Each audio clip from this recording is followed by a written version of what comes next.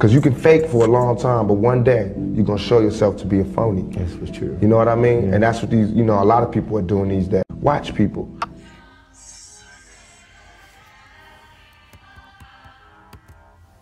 No, you probably won't be here right now.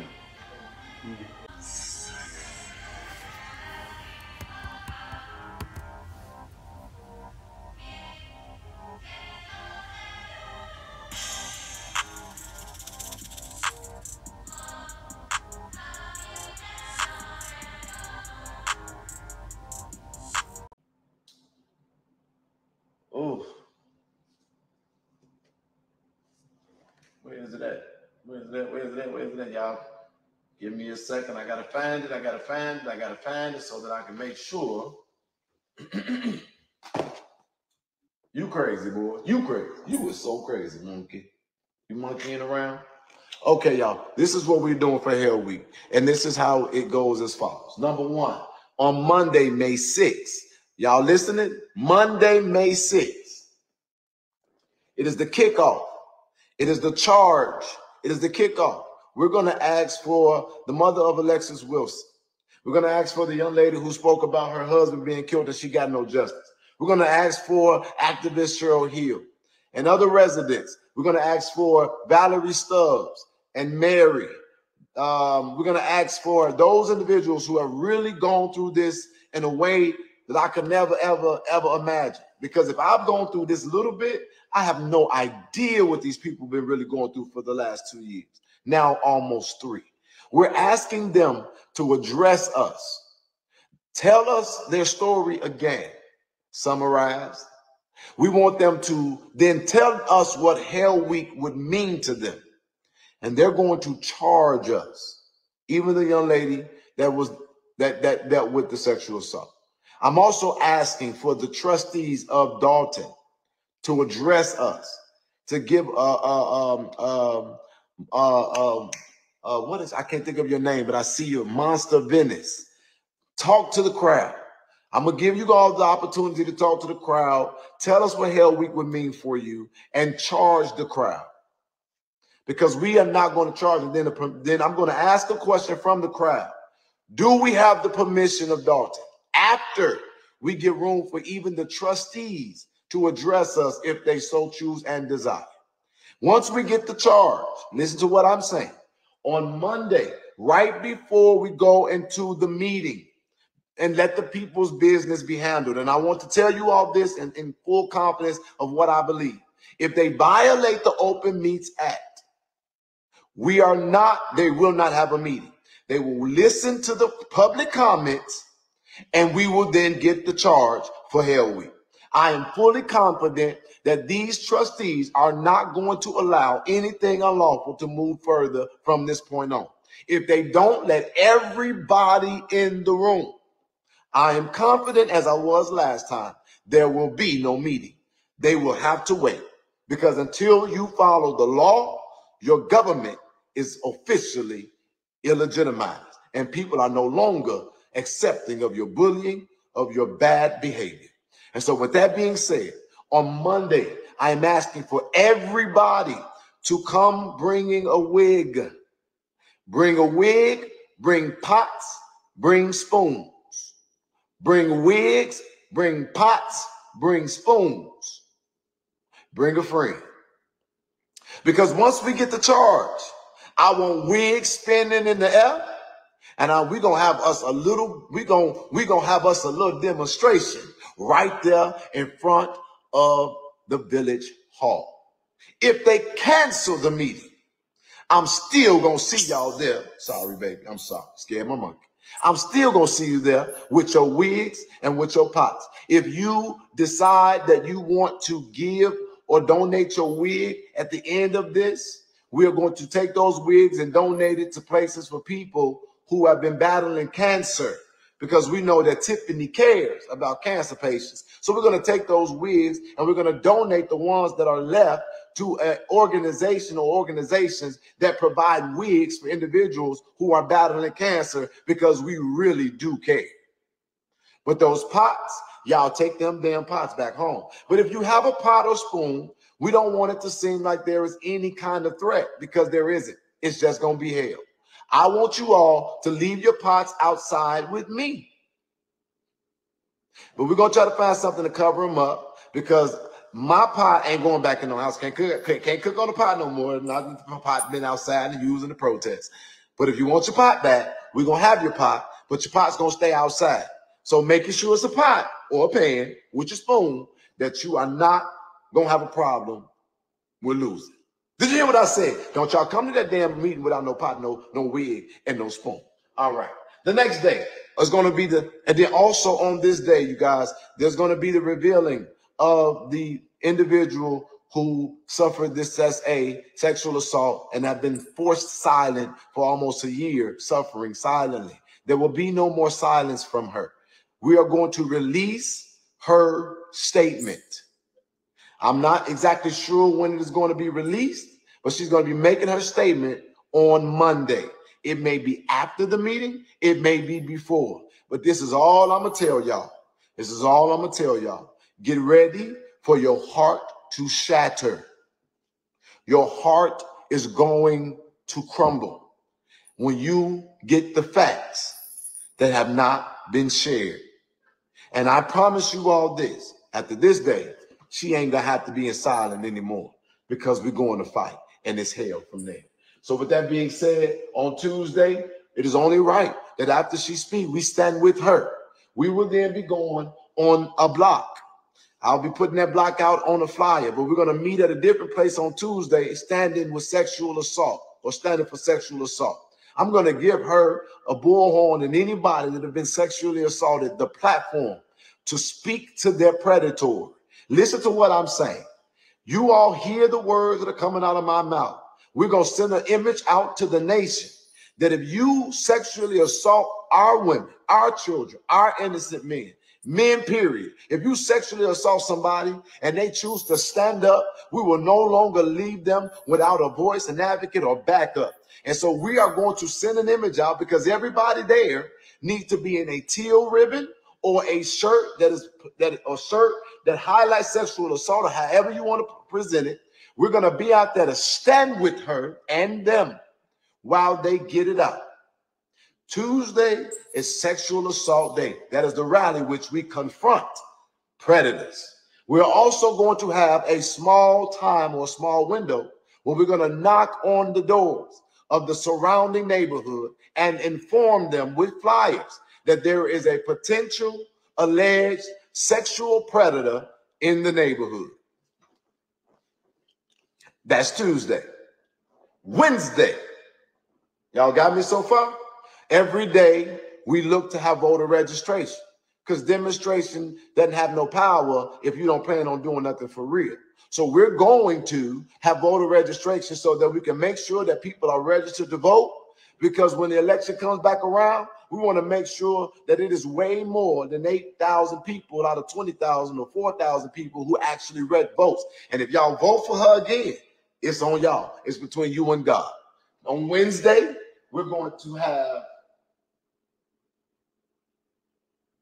a roast rally. I'm going to release the address also on the flyer. There's a fountain that has been destroyed, an actual gym in the village of Dolton that has been destroyed. It doesn't have water running out of it. So we're going to go and cause the water of laughter to run. We're going to meet at that fountain. I'm going to pass that microphone around to any and everybody in the crowd, and I'm going to let you get out your joke, and you can laugh right now, because sometimes you got to laugh to keep from crying. We're going to assemble at that fountain. We're going to laugh our asses off. We're going to pop and talk our shit, tell our jokes. We're going to do our impersonations. We're going to make our fun. And guess what? All of the people who've had to cry and been oppressed and have had to suffer and have had to lose and have had to pay, now we're going to help you get an ability to crack up. And I hope you crack up to the point that tears roll down your eyes at a broken fountain, because we're going to let the river of laughter flow. And from that fountain, we're going to march to a skating rink. We're going to talk about that skating rink, as you might have heard already. We're going to talk about that skating rink, how it's happened, what that skating rink means, about that skating rink. And because this is Hell Week, we're going to ask the people in the crowd if they think a petition should be started for them to officially rename that skating rink. That's Wednesday. On Thursday, it's going to be called a jailhouse barbecue.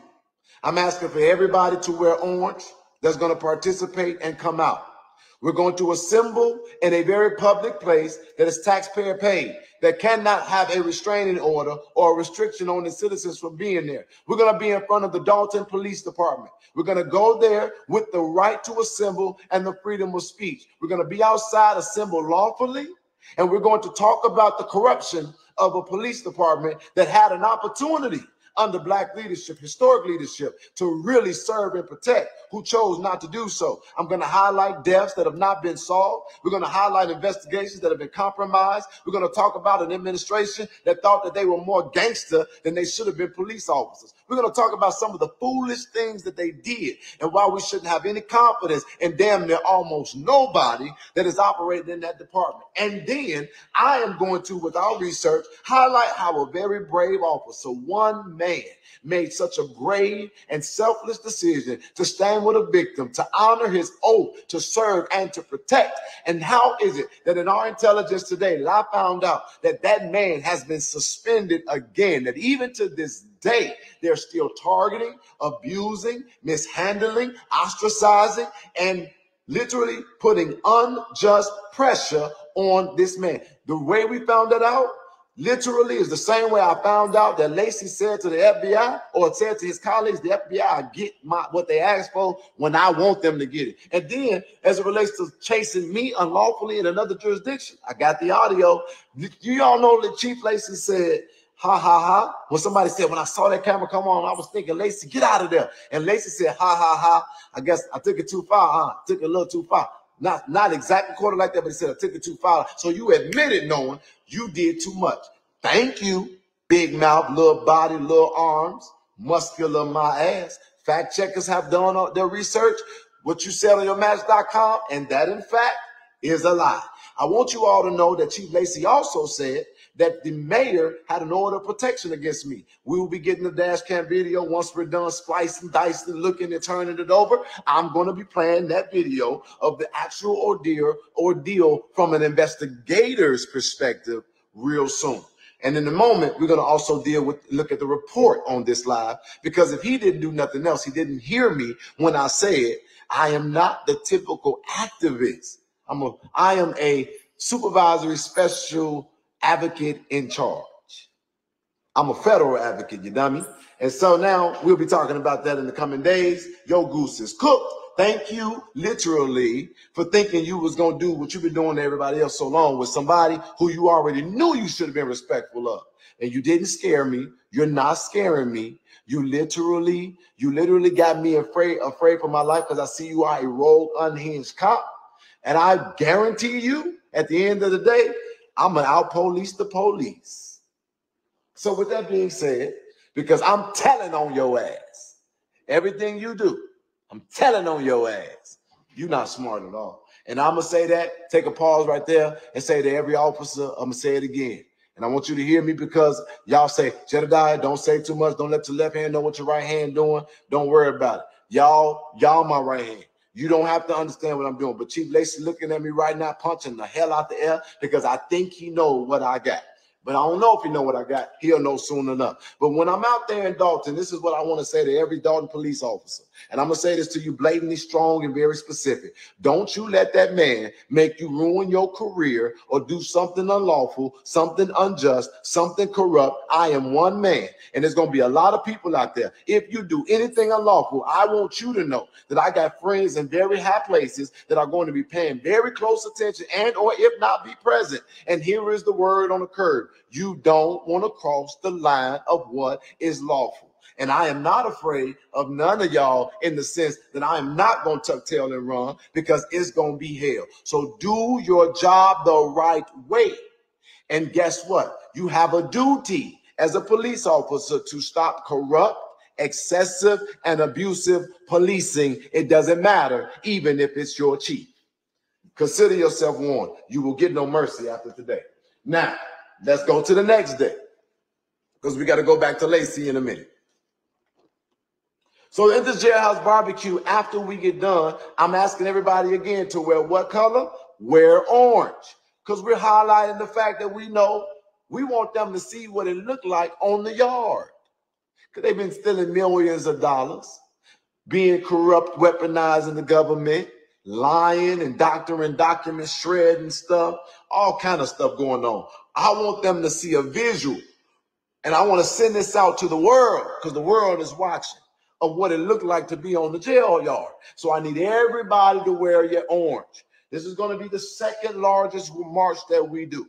When we're done highlighting what's going on in the police department from villains to heroes, we're going to walk from there because word on the curb is the trustees happen to be having a barbecue on the same day at the Park District. We're going to join them at their barbecue. I want to eat with the trustees. And if I'm not mistaken, there are people all over the place who are now trying to come together and make sure that we have enough stuff for a barbecue from 7:30 to 8 o'clock. It's a trustees barbecue, but for us, it's a jailhouse barbecue. And if you want to contribute something to the barbecue, I don't know none of y'all. I don't want you cooking nothing. I don't know if y'all wash your hands. I don't know if you got roaches. So don't get offended because I'm going to say it across the board. I don't know your recipe, and I don't know if you put raisins in your potato salad.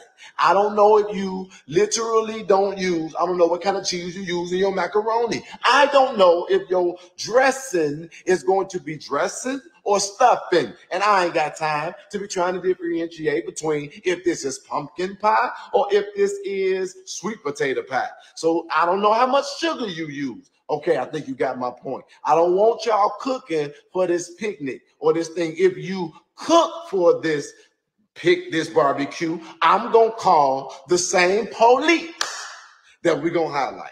Okay? So, and we know that it's predators. It's a predator on the loose that ain't been arrested yet. I don't want nobody getting nothing slipped in they shit. I'm going to be at that thing with my cup the whole time. God bless you. How you doing? Praise the Lord. We're giving them hell, ain't we? I like your orange shoes. I like your orange outfit. I like your orange hair. Hand over my cup the whole time. So we're literally saying that if you want to contribute to the barbecue, you can donate to the Park District items that are not open, that are unsealed, that still have fucking air in it. You hear me? Air and seals with dates that are not outdated. We need that because I want everybody to eat. But you will only eat while supplies last. If you be the last person to march from the jailhouse to the rally and you ain't got nothing to eat, don't say Jedidiah, you've been raising funds because y'all wasn't listening. We've been using funds to give y'all the amazing evidence. We'll talk about that in a second. So that is what we're doing on Thursday. Friday of Hell Week is called the Freedom. We're not making light. We're giving them hell. We're bringing this back, putting this village back into the hands of the people. But on Thursday at the Jailhouse Barbecue, I'm asking for you all to do me a huge favor and practice your favorite dance. There will be a DJ. She got DJs. Why shouldn't we? I even think we should play some of the favorite Dolton hits. But in the midst of all of that, we're also going to have one of, I hope to be, the largest soul train line in the history of Dolton. You know, when you dance down the middle. I'm going to particularly probably do the Andrew Holmes. I think I should do the pop. Since I'm an honorary member of the LGBTQ anyway, I think I'm going to be hands on your knees, pop, pop, pop, because I don't think he's coming. But we can't have a soul train line in Dolton without the Andrew Holmes twerk. I might have to go ahead and take one for the team. Let me justify my foolishness. Okay, so then on Friday, we're going to have the Freedom Friday March, the Freedom Friday Rally. Freedom Friday Rally is going to be a march with a specific route throughout the village of Dolton. I'm not going to put that route up just yet. It is going to be put up closer to the date. But it's the Freedom Friday March and Rally where we're going to have an actual protest through the village. And then the last thing is Saturday. It is going to be tea with the trustees. And I want you all to please do me a favor. Come whenever you can. Come every day if you want to. You do not want to miss this because we're trying to do some amazing stuff. But on Saturday is tea with the trustees. At this particular tea, we're going to be asking for those very same victims who speak to us in the beginning to come to this tea. And I'm asking for you all to do me a favor. Everything that we garner and we support, that we're going to raise resources and we're going to get some oversized cards because they've been fighting for a long time. And if they ever gave up, we wouldn't have made it this far. And I understand the shoulders to which I'm standing on. But I want you all to listen to me. On Saturday at Tea with the Trustees, we're going to infiltrate the trustees event a second time. And we're going to have at the Tea with the Trustees, we're going to honor the people who have fought this fight. And a lot of them don't know who they are. So I'm going to tell you, we will be honoring Mary, Valerie, Stephanie, Cheryl, Cara, Venus, the young lady who's been fighting for her husband. And I'm going to get in trouble because I'm mentioning names and I can't think of everybody right now. Sherry, people who have gone through things and that have not tucked their tail. I'm going to give you all an opportunity at the end of Hell Week to simply thank them. We want to sow into their life. We want to give them hugs. We want to sign oversized cards for them to take home that they can keep for the rest of their life. Elaine is Cheryl. Do you hear what I'm saying? The same people who give us the charge are going to be the same people at the conclusion of the matter we thank. And then I have a few things that I'm going to make mention and say of throughout the process. I've given you the verbal understanding of Hell Week. If you thought we was just going to be protesting, you don't know Jedidiah. But we got to do it right. We got to do it big. And we got to do something that will become the talk of America. Because we want every American city who is suffering corruption and being mishandled and mistreated to know that you have a voice. Stand up. Take your government back. And don't be afraid. And we will show up for you if you show up for yourself. I ain't going to spend a lot of time doing things that will give them any right or ability to lock up anybody. We ain't going there to go to jail. We're going to utilize our constitutional rights to give them hell. And I want you to listen to me. There will be federal eyes on us. We good. There will be county eyes on us. We good. God's eyes will be on us. We're good. And our eyes will be on each other.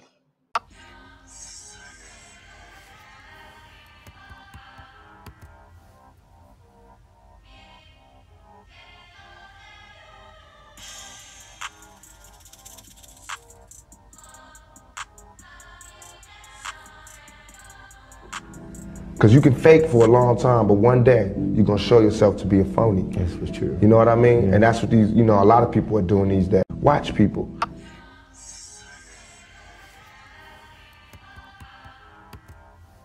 No, you probably won't be here right now.